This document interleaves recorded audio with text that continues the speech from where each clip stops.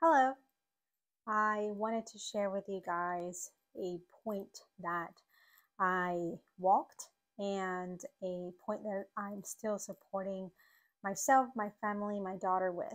And that is the point of getting in the habit of setting goals, of having vision. And this is something that we see more and more where children are and even young adults are just driven by emotional impulses, meaning they're chasing, their goal is mainly chasing a feeling. If I get this, or if I have this, or if I do this, then I'll feel this way. But in essence, we want to teach and show our children to have long vision, to build for the future, to see further than today, further than tomorrow, to really be able to see, come up with an idea, a vision of where they want to go, what they want to do, what they want to accomplish, and then set themselves out to really follow that. Unfortunately, we don't see a lot of that in today's world because we're filled with social media and following the next trend, and the trends are, quick to come in and quick to leave. But I wanted to share a couple of examples because the way we are parenting is to support our daughter into setting goals, into having a vision and seeing that vision, following that vision, and then accomplishing it.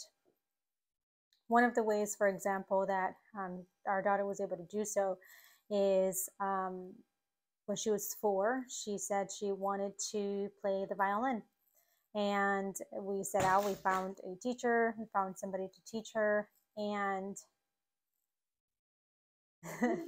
and then she worked her butt off, and she worked her butt off. She really overcame every obstacle in the sense of really just the motor skills that it takes to play the violin. And then when she learned to play the violin, meaning her body was able to now naturally put her fingers and body posture where it needed to be, she said, okay. And she told me, she said, okay, I accomplished my goal. This is what I wanted to do. I did it. I'm done. It was really cool to see a 4-year-old have that much determination to be able to see what they want, reach out and say, hey, I want you to find me someone to teach me how to do this. And then put herself through a whole year of that, a year and a half of that, and then accomplish it and say, okay, I did it, which then led her to now be able to apply the same thing over and over again. She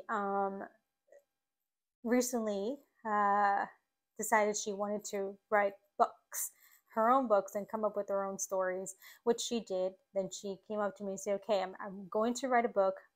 Can you help me get it printed because I want to sell it? And she had this whole vision within herself of, okay, this is my goal. My goal is to really share my story with everyone, right? So I want to sell it. I want people to read my story because this is a good story. And she came up with, how can I get to this point? So I'm going to talk to my parents and ask them to get it printed, to help me upload my illustrations and get it out, right? And then also get it out to people. But the most amazing point with this was that she took it upon herself to also reach out to people. She has seen me have booths and sort of like promote the tools that I use.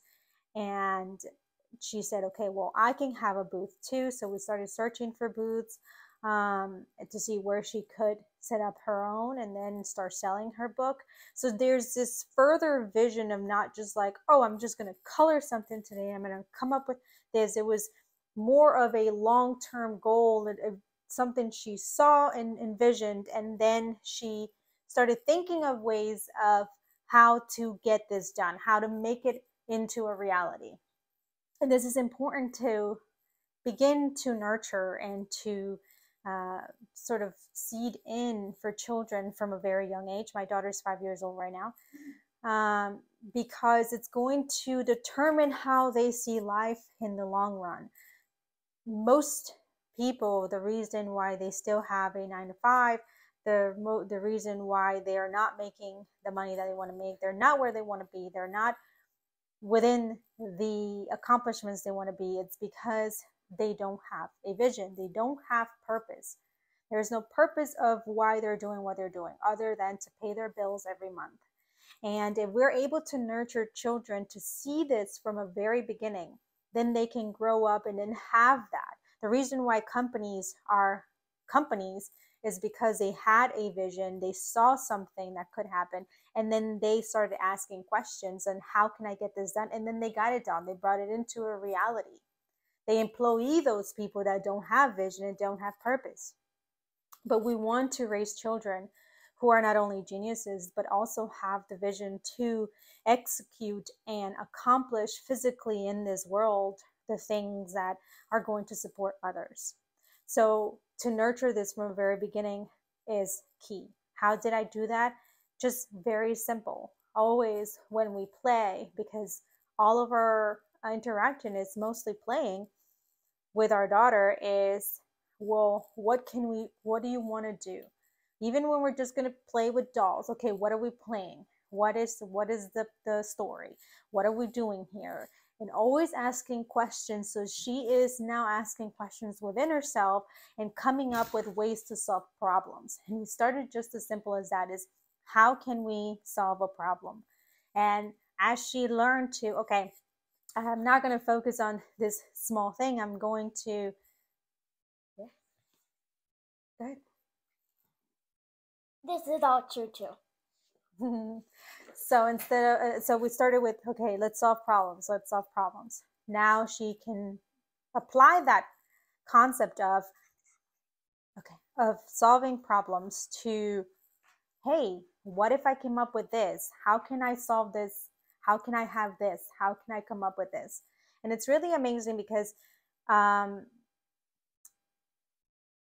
I see it a lot in children today. The rate of depression, the rate in which children are now going into these rabbit holes of, uh, I don't want to live anymore. And everything, is just horrible.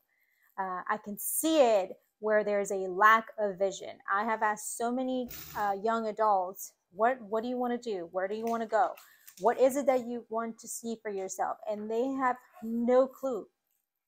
And even if you tried in that moment to say, well, just tell me, they can't come up with that, because you must build within yourself the ability to have a vision, because you have to come out of this point in this bubble within yourself that it's only living in survival, to then be able to live in a place where you are no longer in survival, but other than, hey, how can I solve this problem? People who are in survival mode, they're going, there's no thinking, there's no thought process, there's no processing going on. So it is key.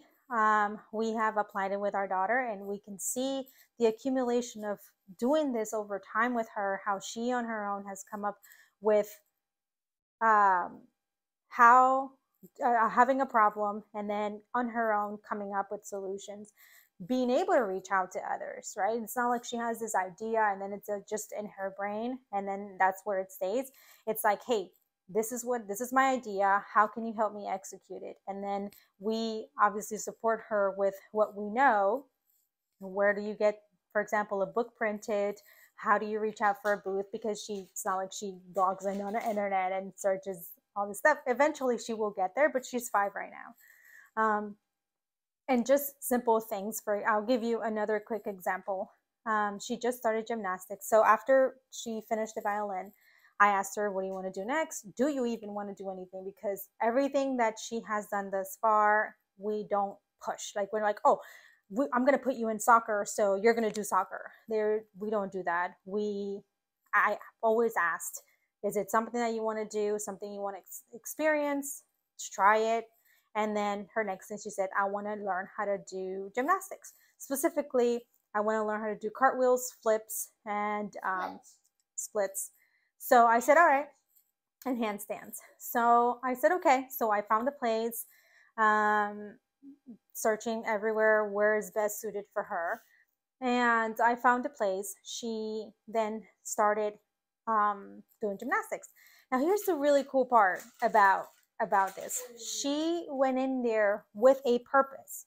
It wasn't like I'm just going to throw my child so she does some exercise, or I'm just going to put her in there in hopes that she likes it, or we're just going to go because we're going to play and that's it. She went in there with a purpose. And the second class, so the first class, she was getting acquainted, and they showed her how to do a flip on a bar, and so you put the stomach on the bar and then you flip, and I can see how she's just like she's just understanding the process of it all. So by the second class, she then does it on her own. She steps on a little step and then she flips on her own. That was my first time. It was her first time doing it on her own by the second class. First time she tried it, understood the process of it. Second time she went and she did it on her own.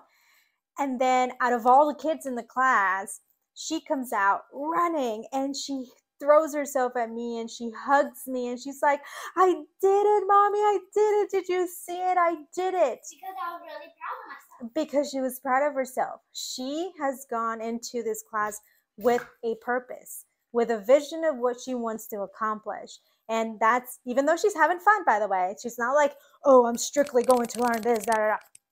She's going there to have fun anyway, but at the same time, also executing the purpose that she went there for. And she did it. And she was so proud of herself. And the whole time when she's focused. She's like, okay, this is what I'm coming here to do, but I'm also having fun. And you can see the difference in a child when they have purpose and they do something, because it builds in that self-confidence. It builds in that purpose vision long term. I'm going to be successful in this. And it really brings in something for the child rather than just doing something just because. And again, building this from a very young age is extremely important, because it's what we build now in the first 7 years. It's what's going to run with them for the rest of their life over and over again. So I wanted to share that. If you have any questions, if you need support, we use amazing tools that allow us to support us with this. And if you want to reach out, if you want to find out more, just either send me a private message or leave a comment. Bye. 10 fingers.